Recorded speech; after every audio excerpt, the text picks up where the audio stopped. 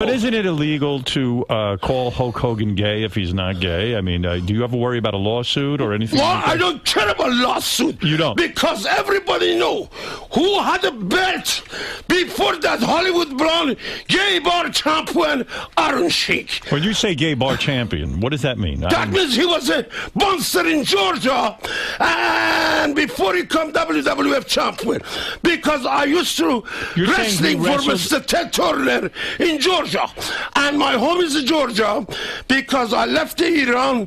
I was 5 years coach for University of Minnesota, Mr. Howard. But wait a second. Are you saying that Hulk Hogan, you're accusing the great Hulk Hogan of wrestling in a gay bar?